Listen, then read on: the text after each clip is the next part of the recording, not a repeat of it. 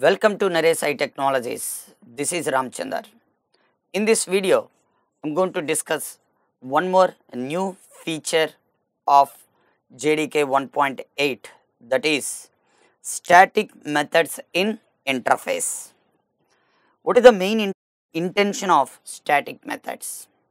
For example, if you want to write a logic within the interface from 1.8 onwards, we have a concept like default methods. So writing default methods in the interface, it's simple. Just declare a keyword like a default on top of the method, that's enough. But if you want to executing that, what we required? Definitely we required implementation classes.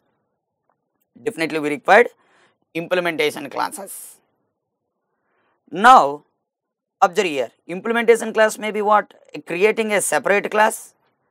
Otherwise we can go for what? Anonymous inner class. That means if you want to execute the default methods of interface, definitely we should choose a separate implementation class of that interface or anonymous inner class for that interface. Then let me develop one small program, then you can understand what is the benefit of or what is the usage of static methods in an interface. So let me create one interface I. Here I am taking one method, public default void m1 method, Now here I am writing like a system.out.println default method from I interface. Good. Now I want to execute this. How can I execute this? Now I am writing wrong syntax. Int m1, I m1. It's not a static methods. So we can't call what here directly, or we can't call by using what interface name. This is illegal. We will get what here? Compile time error. Now how to call that one?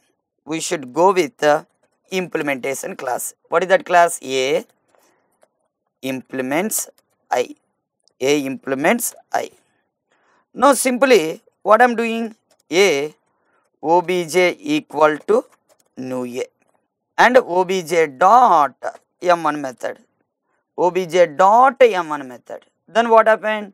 Default method from I interface. Either we should call this method. If you want to call this method, definitely what we required? Implementation class like A. We can write one more way also. What is that? Void m2. There is a method like m2 of A class. From this m2 method I can call what here? M1 method. So no need to face any problem. Obj dot m2 method. Both the methods are going to execute. Our A class m2 method as well as m1 method of default method of interface I. This is what m2 method. This is a default method like what here? m1. Let me execute this program. Then what happened? Default method m1. Directly I am calling obj dot m1. So compiler will go and check a m1 method in which class object type. What is the object type here? A. Do you have m1 method? No. Then control goes to it's a super type. What is the super type here? I. Do you have m1 method? Yes. Compiler satisfy. JVM concentrate on what here? Memory. What is the memory? A class memory. In the A class memory, do you have m1 method? No. It control goes to what here? It's a super type. I. Do you have m1 method? Yes. Executing. Now if you are calling like obj dot m2, then what happen? M2 method if A class executing, it will print m2, and again the control is going to what here? It's a super type like what here? M1. Executing. Super type like I, from the I m1 method is going to executes. For example, there is no implementation class, then we should go for what here? Anonymous inner class. Carefully observe. I obj equal to new I. This is what here? Don't be thinking this is what your object creation for interface. This is what your implementation class of I. Now from the I am calling m1 method. Now what happened? Error. What happened here? Error. So we are unable to call that m1 method from its implementation class. This is what anonymous inner class. If you want to call this m1 method from the anonymous inner class, For example, even though if you are writing like I.M1, it will giving what here error. So we can't call M1 method directly from where here, directly from anonymous inner class. If you want to call like this, definitely you need to write one more. What I'm writing, abstract void M2. Now what I'm doing, I'm overriding one method. What is that method? Public void M2 method. I'm overriding system.out.println anonymous. What is this? M2 method. Anonymous M2 method. From this anonymous M2 method, what I'm doing, I'm calling what here? M1 method. From the anonymous M2 method, I'm calling what here? M1 method. Then let me execute this M2 method. How can I? Obj dot M2. How can I? Obj dot M2. If you are calling M2 method, then automatically what happen here? Anonymous M2 will executing. From the anonymous M2 again we are going to access what here? Default method.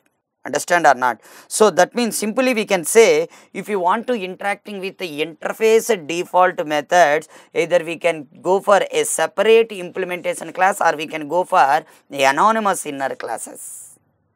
I don't want to recreate anonymous inner class. I don't want to create a separate classes to implement that interface.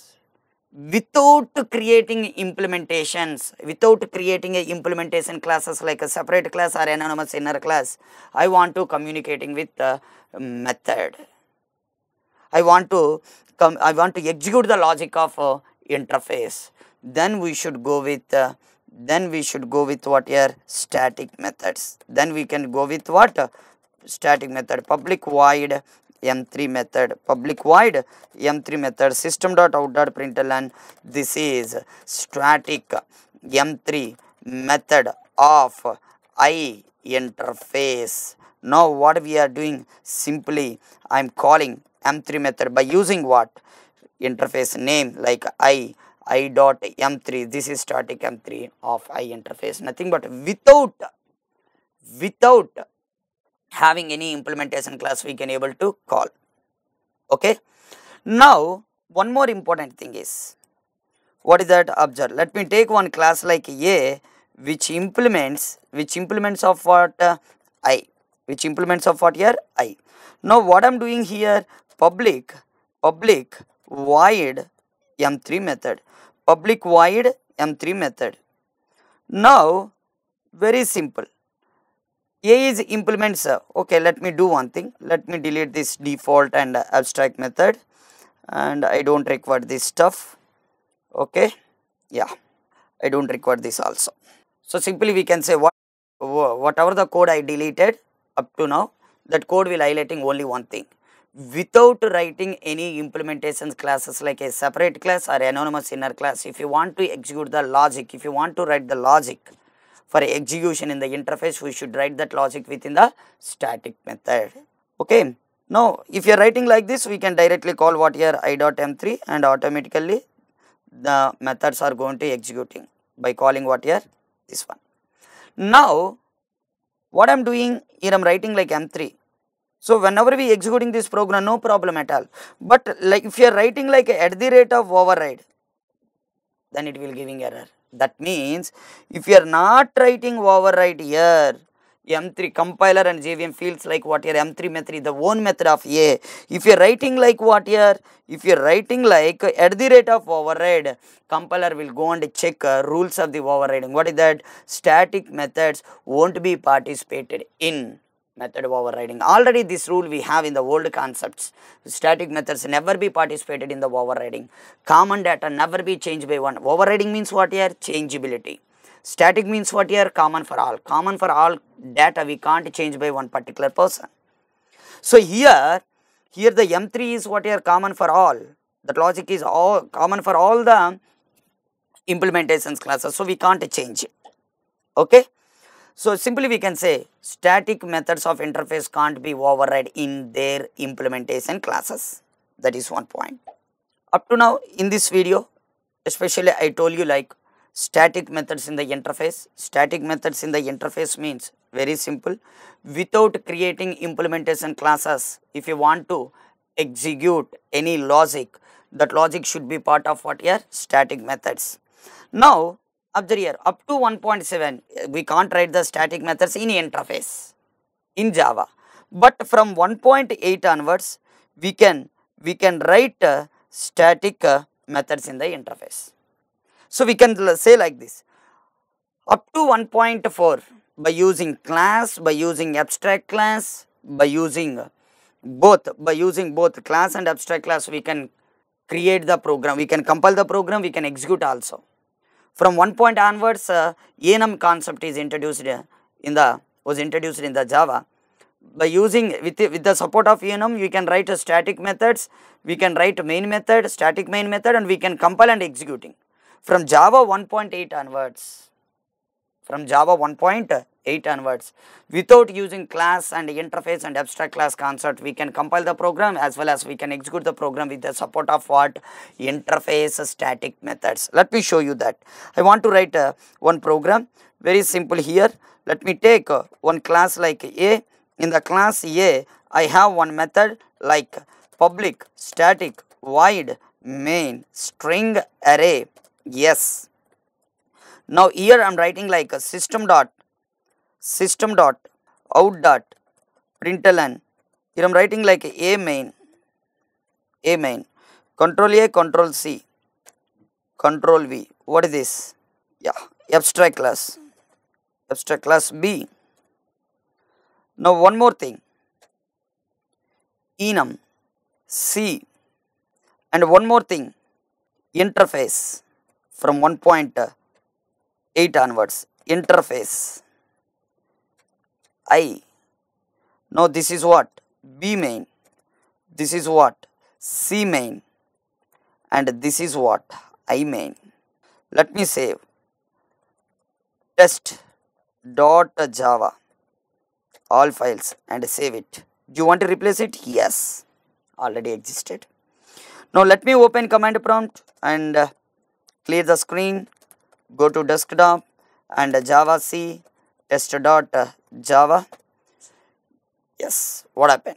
If you are writing anything other than constant within the enums, definitely we separated with what here? Semicolon. Now clear the screen, let me compile the program. Now successfully compiled. Let me execute Java A main, Java B main, Java C main, Java I main. That means up to 1.4 with the support of a class and abstract class, we can able to compile and execute the program. From 1.5 onwards, after introducing the concept like enum, we can compile and execute the program.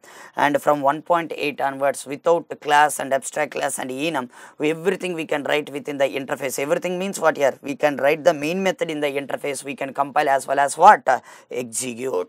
So this is the concept related to static methods. Let me give a quick review.